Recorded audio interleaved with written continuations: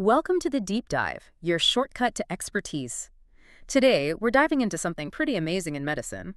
Endoscopy. Think about it, a flexible, pencil-thin camera, guiding doctors inside you, letting them see, diagnose, even treat things without major surgery. It's quite something. Let's unpack it. Yeah, absolutely. And that unpacking, that's really why we're here. We're drawing heavily today from some fantastic resources, especially inspired by Dr. Raju's instructional videos. Those materials are designed for folks learning the ropes and endoscopy techs, nurses. So we want this to be a kind of shortcut for you to really grasp the whole workflow. Okay, so our mission today, we're going to follow a hypothetical patient, let's call them GSR. We'll track their journey right through the endoscopy process. We'll look at what each team member does and, crucially, those safety steps, the essential ones. Right. It's not just what happens, but how it happens, the choreography. Think of it like a really high-stakes guided tour. Science, tech, teamwork, all moving together. A guided tour, I like that. So where does this tour actually begin? It's not in the procedure room itself, is it? No, not at all. It starts way earlier. Think of it as passing through safety gates. The first one, right at the front desk. Okay, the front desk. What happens there? It sounds basic, but it's fundamental. The receptionist confirms GSR's identity. Name, date of birth, medical record number, triple check. Seems simple, right? But that redundancy prevents huge errors, like wrong patient, wrong procedure. It's the bedrock. Got it. So identity confirmed, gate 1 cleared, then GSR moves to a prep area. Exactly. And here the nurse steps in. This is where the detailed clinical prep starts.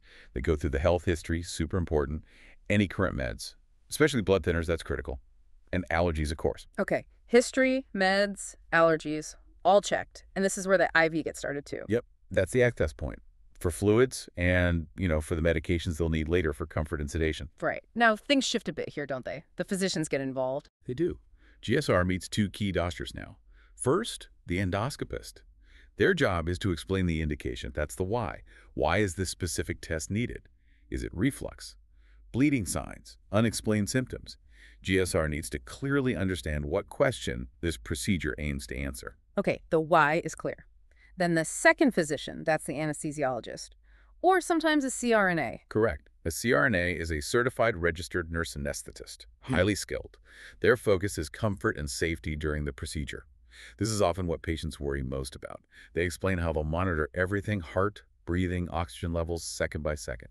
And they talk about the sedation or anesthesia plan. And all this discussion leads to informed consent. It's not just signing a form, is it? Absolutely not. Informed consent is a dialogue. It means GSR truly understands the benefits, sure, but also the risks and any alternatives. Only then can they agree to proceed. You mentioned risks. For something like endoscopy, what are the key risks that absolutely have to be covered in that consent discussion? Good question. While serious complications are rare, the main ones are bleeding, particularly if they plan to take biopsies or remove polyps, do therapeutic work. And the other big one is perforation, a tear in the wall of the GI tract. That's the most serious potential issue. And of course, the anesthesia team covers their specific risks too. GSR has to verbally confirm they get it benefits, risks, options before that second safety gate really opens. Okay, so consent is given, GSR understands the plan, now they move into the endoscopy suite itself. Describe that scene. Right, it often looks like a smaller, more specialized operating room. Bright lights, multiple monitors displaying vitals in the camera feed. You'll see the equipment tower that holds the light source, the camera processor, suction, insufflation, all the core tech. And before anything actually starts, there's another critical pause, right? The timeout. Yeah. Yes. The timeout. This is non-negotiable, mandatory. The entire team nurse, tech, endoscopist, anesthesia professional, SOPs, they verbally confirm one last time. Correct patient, correct procedure, correct side if relevant. All needed equipment ready. Everyone agrees. It's that final, deliberate pause designed to catch any potential error right before starting. That final check makes sense. Okay, timeout, complete. The team's ready. Let's talk roles in motion. Who's doing what? Start with anesthesia. Okay, the anesthesiologist, or CRNA, they're managing the sedation or anesthesia, usually through that IV line. They adjust the medication dose based on how GSR is responding, making sure they're comfortable but safe, and they are glued to the monitors showing vital signs, heart rate, blood pressure, breathing, oxygen levels, sometimes even CO2 levels or temperature. Crucially, they have to be ready for anything. If breathing becomes an issue, maybe due to the sedation or the procedure itself, they prepare to immediately step in, potentially even placing a breathing tube, intubating, to secure the airway. That's the ultimate safety net. Constant vigilance. Okay, what about the endoscopist? The one driving the scope. You called them the pilot earlier. Right, the pilot. They're using controls on the handle of the endoscope to steer the tip. It takes a lot of dexterity. But it's not just steering. They're also managing the view. They use buttons to gently inflate the area with air or carbon dioxide, or sometimes flush with water to open up the space. And they suction out fluid or debris to keep the view clear. You need that distension to see behind folds in the lining. While doing all this, they're looking for abnormalities, recognizing patterns, normal versus potentially problematic tissue.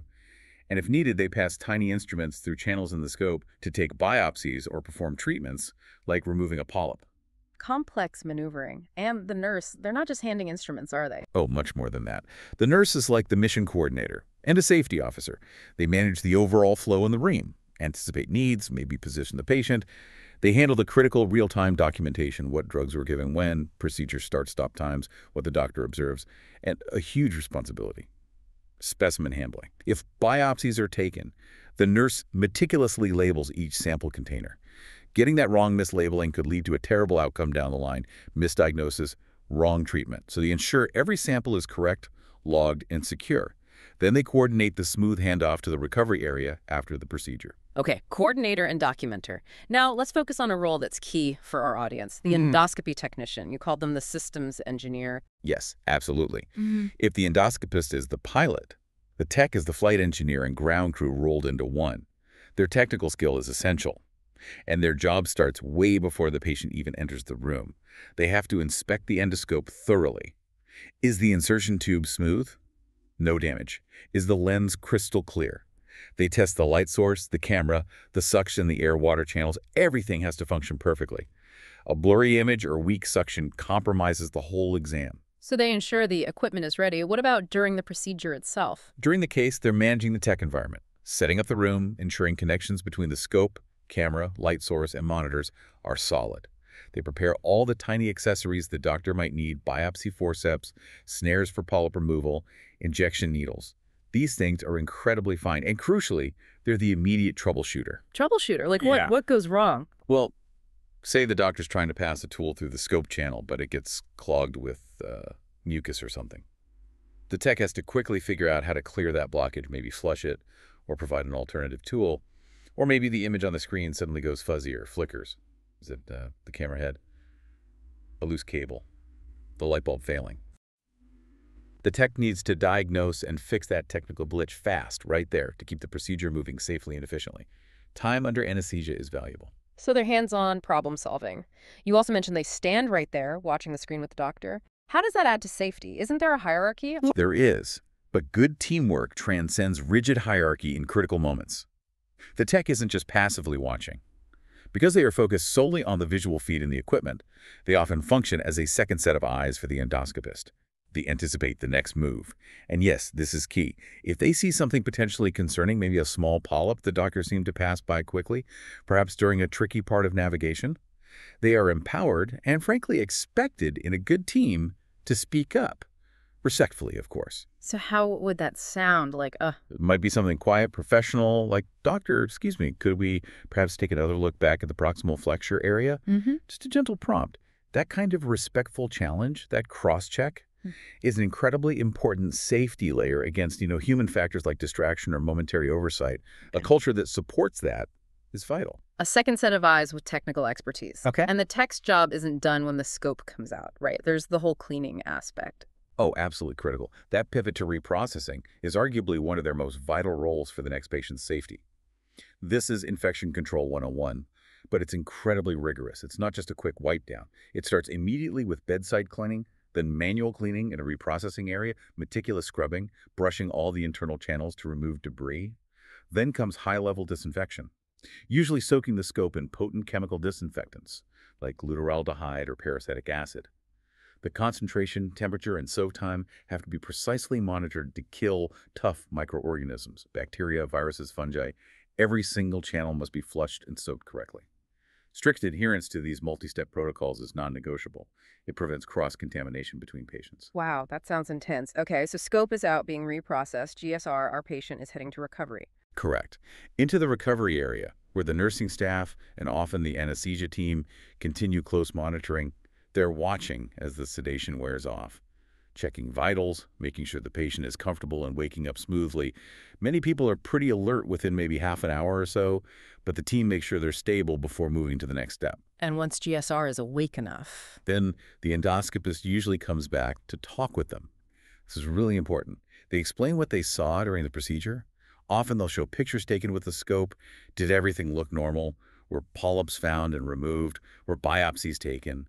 And they set expectations, especially clarifying when biopsy results will be ready, because that usually takes a few days, which can be an anxious wait. Clear communication. And then the final instructions before going home. Yep. The anesthesia professional reviews specific post-sedation instructions. Big one. No driving for the rest of the day. Reaction times are still impaired.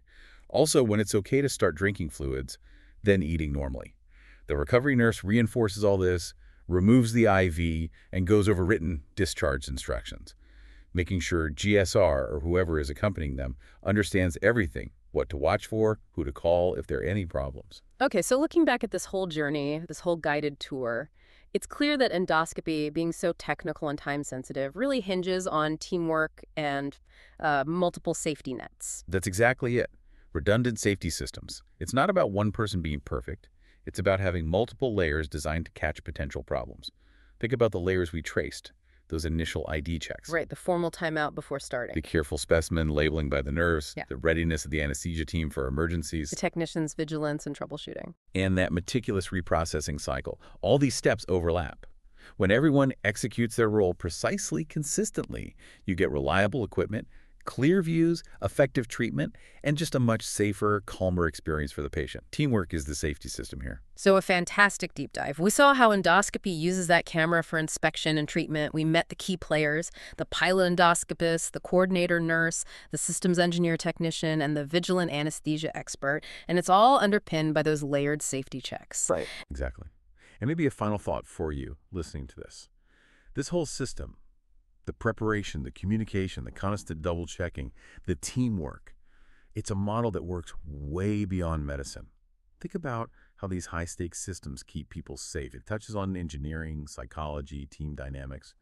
So here's a little challenge. Where else in your life or your work, maybe you're coding software, managing a complex project, even planning a big event, where could you apply that principle of the mandatory timeout? That deliberate pause, where everyone confirms readiness and alignment just to catch a mistake before it happens. Something to think about.